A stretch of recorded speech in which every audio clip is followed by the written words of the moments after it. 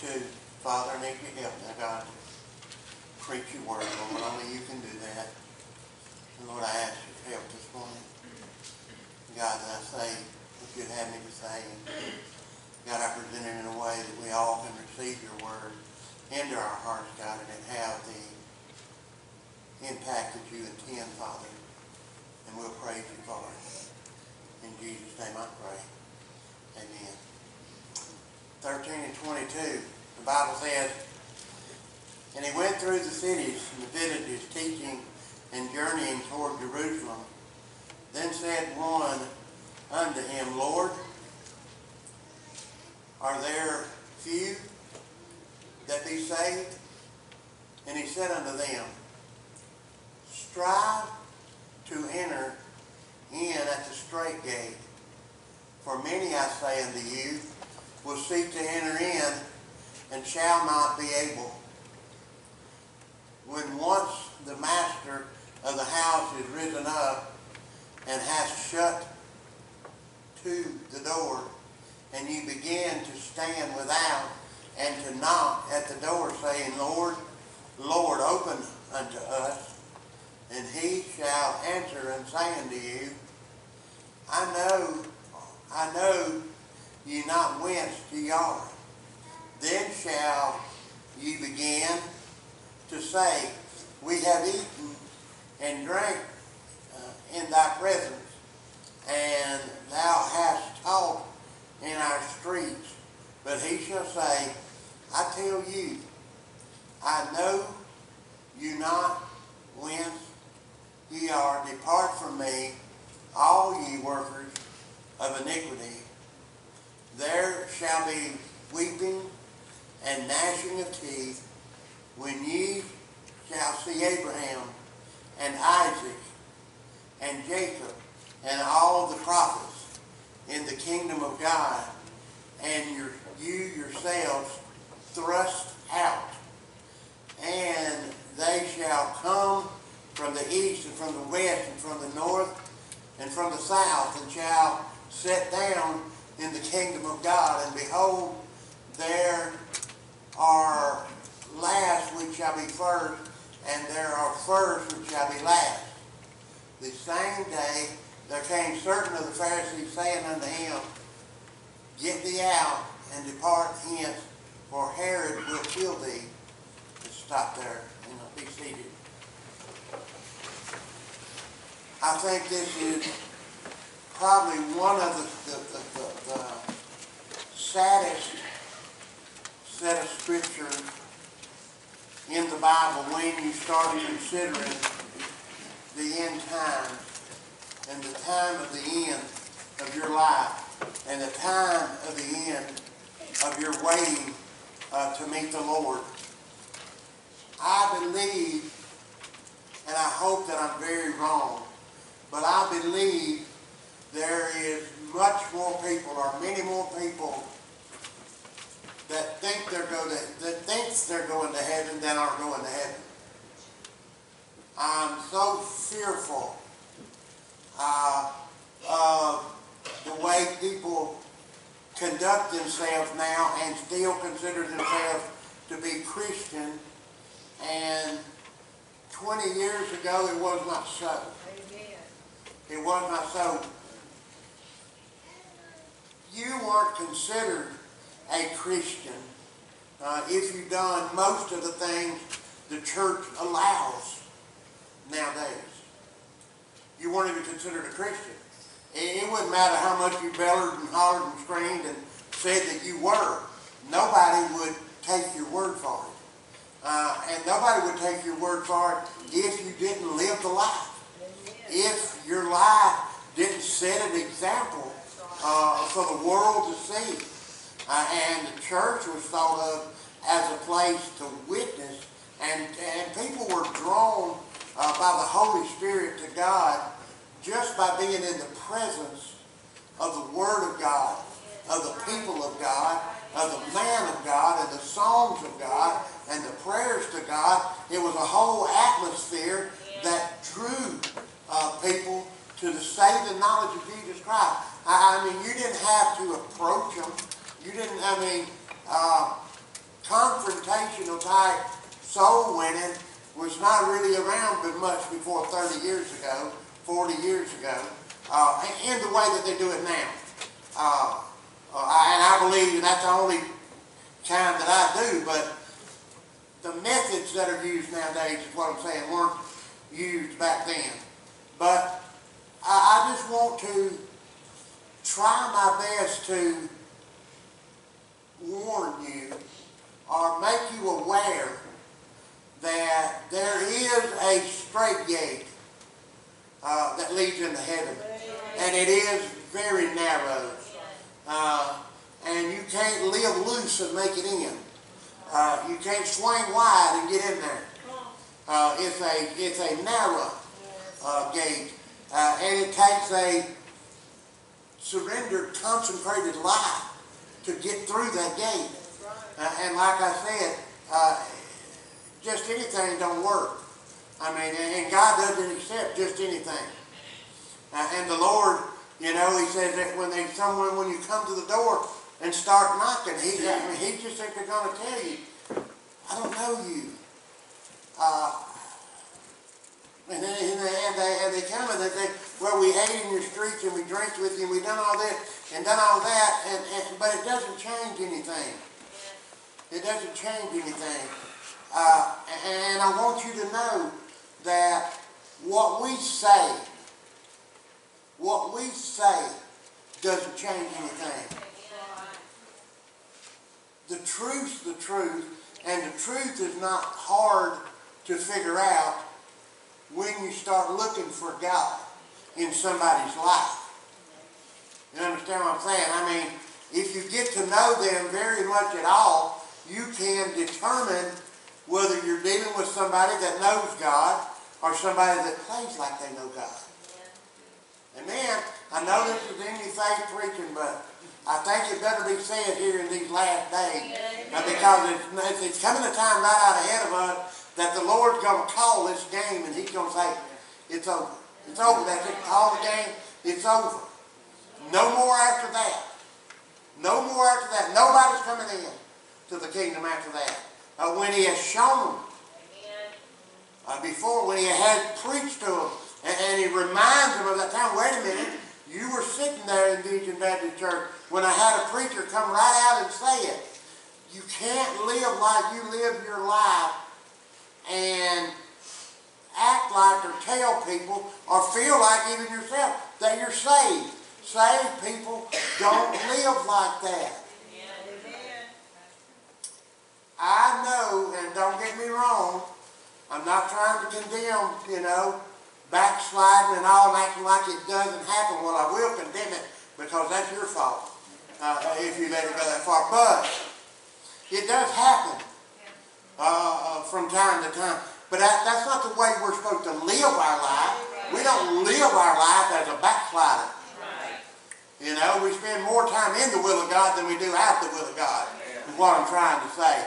And when it goes way unbalanced and way to the other side, we need to check up and see what we got, because we ought to desire that faithful balance in our lives, that's created by the God that saved us and the Holy Spirit that indwells us, that creates that inside of us.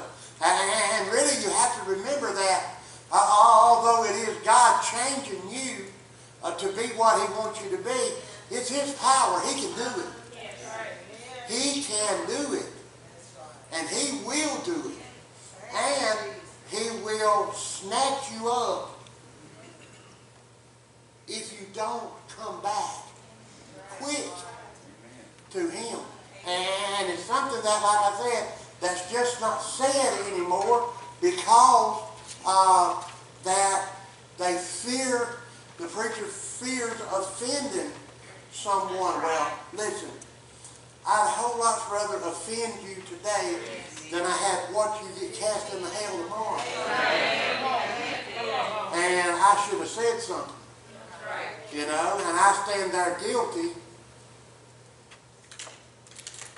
because I didn't say anything. Then shall ye begin to say. Haven't we eaten and drunk in thy presence, and thou hast taught in our streets? But he shall say, I tell you, I know you not, whence ye are. Depart from me, ye workers of iniquity. It is not going to be a time to try to win an argument with the Lord. Okay? The Lord knows those that are His. They hear His voice. And they come to Him. And they come to Him in their life. When their life is out of balance with God, and sin has began to take hold and destroy their lives, they run back to the altar of God and try to get that straight, because they know worse times are coming. It's not going to get better till you get right with God. And then there comes a time that God, this dipping in and dipping out and dipping in and dipping out, there comes a time that God just gets fed up. I don't know where the scripture is right now, but in one of the Corinthians, where he says, turn them over to the devil for the destruction of the flesh. I'm tired of fooling with them. Just turn them over. And of course, we know he done that in the book of Romans, the first chapter. We see that 3 or 4 times where he turned them over, gave them over. But like I said, there's another place like that in Corinthians. They dealt with people trying to get them to get right in the church, and they would never get right. And then he finally just said, look, just turn them over to the devil for the destruction of the flesh, so their soul might be saved. And that's all we can salvage out of it. And that's the way we are as God's people. He won't let that go on forever. What He don't call you on it. And say, okay, it's it. This is it. So if you have not, I want you to think about your way of living. Your way of living. And if you have not faced that kind of God, if you have not faced that kind of God, you better check up on what God you're dealing with. Because I'm talking about the God of the Bible. I'm talking about the only God there is that saves people eternally and that can make any difference in your life. And you have to remember, you have to depend on, and you can't fight the fight and say, well, I just can't do it. It's not for you to do. It's for Him to do. He's already done it. All you have to do is accept that you can't do it and call on Him and surrender and say, sick 'em, Lord. I can't do it. I can't do it. I know that's not easy to do. Until you've done it a few times, and then you become more familiar with it. When you run into things that you know that is bigger than you are, you don't have any trouble turning those things over to God before you wound up in trouble. Because if I don't turn them all over to Him pretty quick, I wound up in trouble. And I don't fight too many of my own fights. I'm going to tell you. I pick my fights very carefully. Now, I used to not. I used to run in there like a banty rooster and just start feathers are flying. But I don't do that no more. I ain't got too many feathers left. Not nearly as many as I used to have. So. But I learned, to pick my battles. Because some ain't worth fighting. That's right. And some you can't win. And there ain't no need to fight one you can't win. But He shall say, I tell you, I know you not. Depart from me, you workers of iniquity. I can't have you in here. You can't come in here. Did you, when you came into the kingdom of God, when you professed that the day of your salvation was at hand, the day that you were counting on, that you were saved, do you remember a narrow gate? Or do you remember a wide and broad gate that you went through? And I know he's not talking literally, but in the spiritual sense, you know exactly what he's talking about. And he means something that is set set rules and set guidelines and set boundaries that He expects you to live by, not just agree with, live by, change because of. Not just say, well, I agree with that, but I don't do it. Well, you don't agree with it. Because if you don't do it, that means you don't agree with it. And you're going to fight against God. And you're not going to win. You're going to lose and lose big. You know, so when you run into things that you know are outside of His will, how do you receive direction from Him? Do you immediately catch on that the Holy Spirit is saying, whoa, whoa? Or is it to where you can go way on out there into it? And then somebody has to pull you back. Somebody here has to pull you back and convict you and pound on you. Or is there a voice standing at that narrow gate that you came in that's speaking in your life every day? And how long do you resist the Holy Spirit? And how much calamity do you bring in your own life? And how much of the bad things that has happened in your life are things that you yourself brought in there, outside of the will of God? Because God doesn't intend for us to live lives that way, like a roller coaster, just crazy today and crazy tomorrow and crazy the next day and just crazy life. God doesn't expect His people, not only does He not expect them to live that, He doesn't expect us to let the world see us living like that. Or encounter us living like that. They ought to be able to witness about us and us not even be in the room. They ought to be able to tell a righteous story about us with us not even there. That's right. And our witness goes everywhere our name goes, whether we're there or not. That's the kind of life that God expects us to live. And it's a church-centered life. Everything centers around the church and around God, around God's people, and around God's work and God's Word. That's where life centers at. And the children have to be taught that that's where we hang. If you want to hang out doing God's stuff. That's where you need to hang out at. You don't need to hang out at the pool hall. Or whatever you do now. I don't know what you do nowadays. But probably just stick a piece of electric wire in your mouth and sparkle all night. I don't know. Now, something like probably what y'all do nowadays. Y'all do that, just take a plug in out of wall, stick it in your mouth, and watch sparkle come out there. Amen. So I'm not doing that. I got out of it before they started doing that. But you know when you find yourself in those places and you are a child of God, you know immediately that you don't belong there. And you don't have to give up your morals to have friends. You know?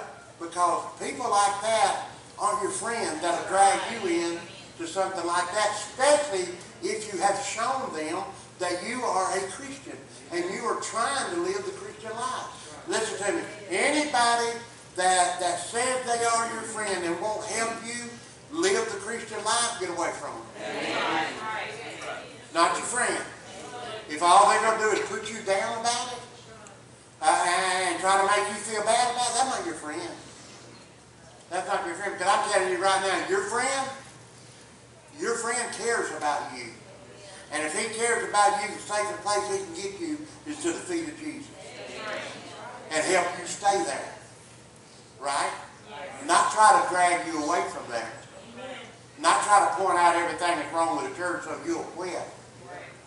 Right? Because there's enough to quit on. You can pick any 3 rows in here, and you can pick enough out of just any 3 rows in here live to quit on God. Now it doesn't matter which 3 rows. I can pick 3 off this side, 3 off that. I wouldn't have to pick 2 off this side, 3 off this side. and show what I'm talking about. You see, you just take this out, and there's enough there to get you to quit church if you want to quit church. You know, there's enough at every church you go to, if you don't really want to go to church, for you to have a good excuse to get up and go home. And it won't take you but just a few minutes to find it. Amen? If you didn't want to come anyway, you'll find a problem just like that. And if you know, we got some here. Got a couple here. Couple. Amen. Because we are expected by God to live on that narrow road. If you find the road of your life is very broad, that's not a life lived for God. The life lived for God is a narrow road. That's not a bad thing. That's not a bad thing. And you say, well, kids wouldn't like that because they don't like rules. That's wrong. That's a lie of the devil. That's a lie of the devil. The kids like rules. Kids, y'all say amen. You kids, say amen. Have you got that gun up there? You shoot it amongst that bunch over here. You get an amen out of it. Listen to what I'm saying. Listen to what I'm saying. Barriers and guidelines means that your mom and your dad love you. And they don't want you to get in what's on the outside of that boundary. And you can live safely inside of that boundary. You can have a great time and a great life. Just don't go outside that boundary. And they try to stretch them as far as they can, but they have to keep you away from what will hurt you. And I'm telling you, I was a child one time, been a while, but I was a child one time, and I'm telling you right now, I would have loved to have had some boundaries around my life so I could have hid in them sometimes, and I could have hid from some of the trouble that I found myself in because I didn't have no boundaries in my later teen years, you know. So, but I would have given anything if I had thought somebody cared enough about me to give me some boundaries, to give me a safe place to live, you know, where I didn't have to worry all the time about getting in trouble. So I just want you to think about, and I'm fixing to close, I want you to think about what road. Forget all the other things in your life right now. And I know there's a million things you think about. But forget all the things in your life that you're thinking about right now. And look at me, listen to me. Think about your life from this perspective alone. What kind of road do I live my life on? Is it a godly road? Is it a road that God would be pleased with? Or do I play on that broad and wide and dangerous, and the Bible says a road of destruction? Is that where I live? And then Sunday I run through that little narrow gate and go play church for a couple hours and then go back and hit that broad road again? That's dangerous. Amen. And I love you too much to not tell you. Please don't do that. Please don't keep running to that broad road, because it won't be long you're going to get caught on that broad road and you're going to get hurt really, really bad. And God doesn't want you to. And I don't want you to. And your real friends don't want you to. So try to get back on that narrow road. Think about it. Close it with that. Y'all come on, church. What road? Which road do you see yourself on? The narrow? The broad? Where do you want to be? Where do you want to be? If you're not where you want to be, why don't you come to the Lord this morning? Talk to Him about that. If you're not saved, You're on that broad road that leads to destruction. And there's nothing but destruction there. And hell is hot and ready to receive you. If you are a child of God and you find yourself have strayed on to that broad road and want to come back this morning. Come back to that straight and narrow. You do as God leads you. You do as God leads you. Let's stand. Father, as we close, God, I just ask you, Lord, to deal with each heart in the room. Lord, they know what they need, and God, has been preached plain enough this morning. The Lord, we all know where we stand with you. God, give us strength and courage enough where it doesn't matter what anybody else thinks about why we go to the altar. None of their business, Lord. God, give us strength this morning to come and make those things right with you. Leave out of here. Plan on living at that straight gate, that narrow way, that safe place to live. Lord, and we'll praise you for it. God, if there's one among us that don't know Christ as Savior, help them this morning, Lord. Help them see Jesus. Help them come to Jesus this morning. In Jesus' name I pray.